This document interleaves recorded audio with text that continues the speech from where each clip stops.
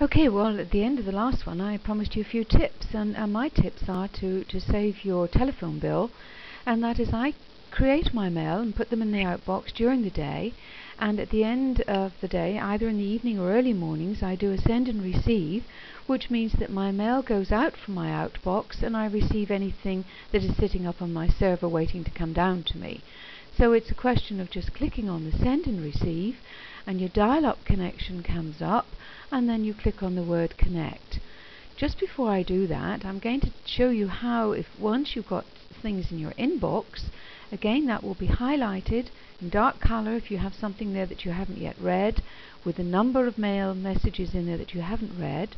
When you want to read them full screen, just double click on them, open them up to the maximum screen, and there you have the message.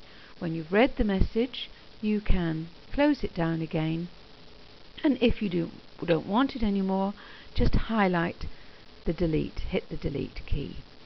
So now I'm going to hit the send and receive, and you'll see the message that will come up for you. Send and receive, it's going to ask you, do you want to connect? And you click on the word connect, and you will actually watch your mail flying in and out. It's rather fun to watch, and it's great to receive your first one as well. There we are, sending one message using WE Group. I hope you enjoy this. The notes on the CD, and I'm going to tell you how to shut down next.